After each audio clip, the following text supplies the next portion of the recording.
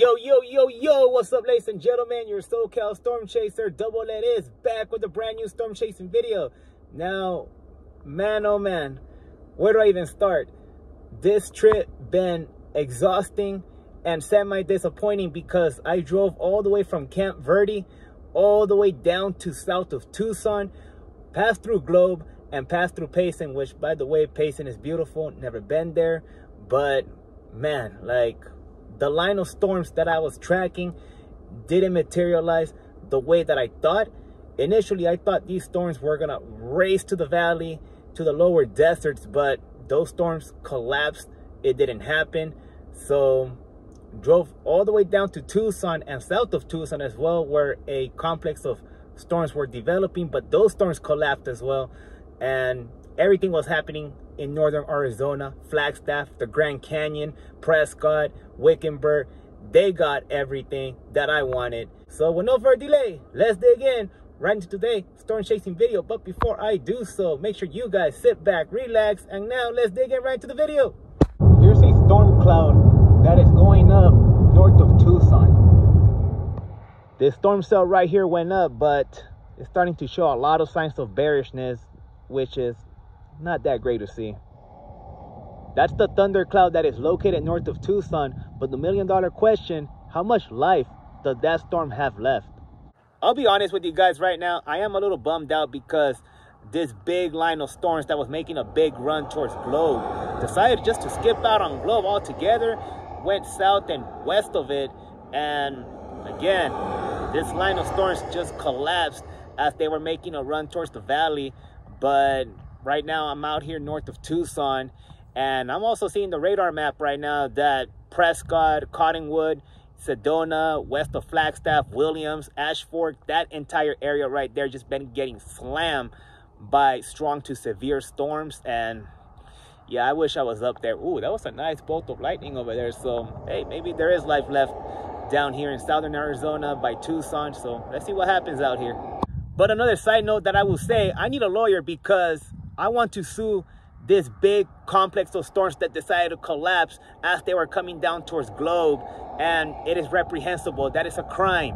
And you have no idea how that made me feel. I'm bummed out because of that. So that's why I need to sue them. Here's another angle of that storm cell. It's starting to show some signs of bearishness, but that does look nice. I'm not gonna lie, that does look nice. I just got to Tucson and the sky is looking very bearish for storm activity. But if I look up, something you don't see every day is Mattis clouds. Beautiful Mattis clouds. Right now, the only hope for any storm development is a group of storms that are fizzling out. There's some bullishness in there, but realistically speaking, not a lot. There's a big lightning storm, I will say at least 50 miles east of Wilcox. Yeah, I don't know if I'm gonna drive out that far. I don't know. I'm really bummed out about the outcome today, but nevertheless, I explored Payson, a place that I never been. So at least that. I don't know if you can see some of the lightning that's taking place down there, but yeah, 50 miles east of Wilcox. Yeah, that's a little too far right now.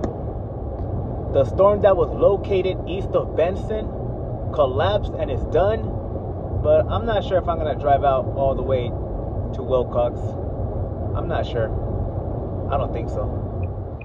I mean, the only place that might shoot some lightning is this right here. It's the only hope that I have left. Today, I had the option to stay in Camp Verde, Prescott, Cottonwood, Sedona, Flagstaff, and I wish I would have gone to Flagstaff instead, but thought things were gonna pop out in Globe and south of Tucson, but didn't happen. Everything happened up north.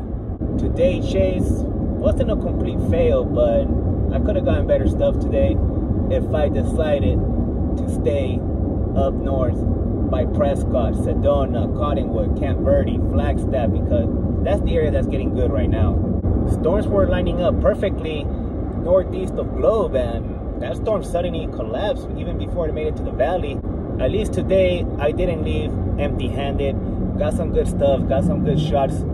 There's always something to learn from all your failed chases, and definitely I'm learning something from this chase that wasn't the best. Got some stuff, but I feel like I could have gotten a lot better stuff.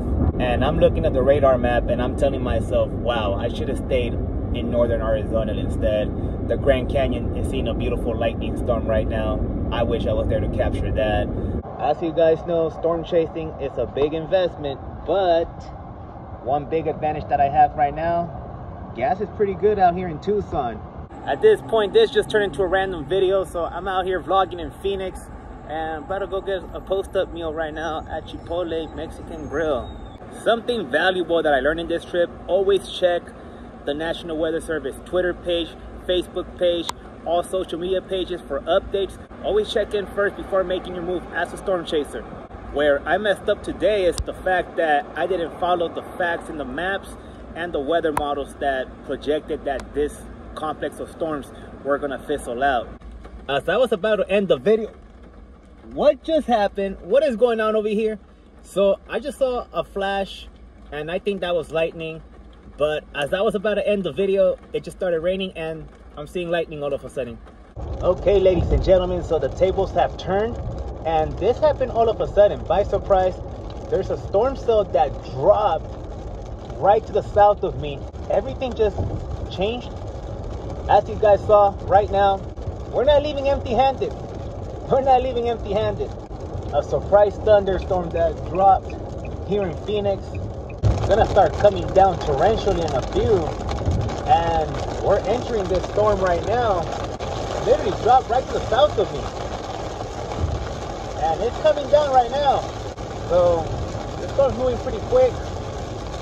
Oh, that was a good one. You can see the freeway's turning a little bit, so I'm about to get off this freeway.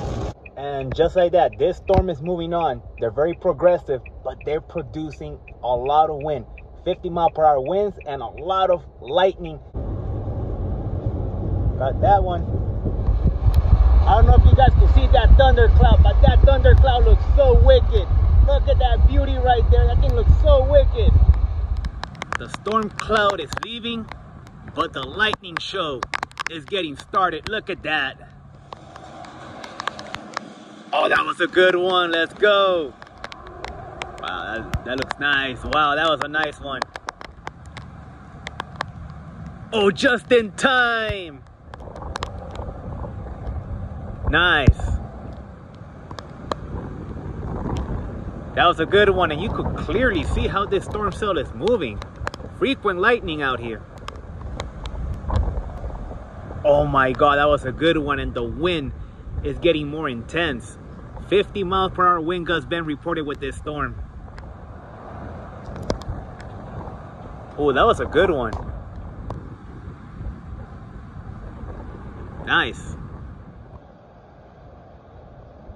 Oh, I'm not done chasing this lightning storm. I'm about to get on the road again. Oh, that was a nice one. I'm about to drive a little west.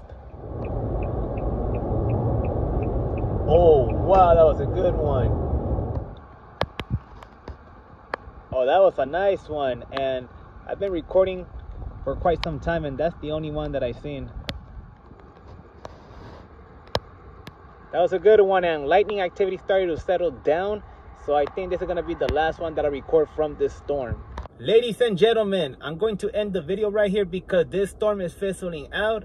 And this was a surprise storm after a very disappointing trip, but you know, it ended in a surprise. So I hope you guys enjoyed this video. Make sure you guys like, comment, and I'll see you guys in my next storm chasing video. Peace.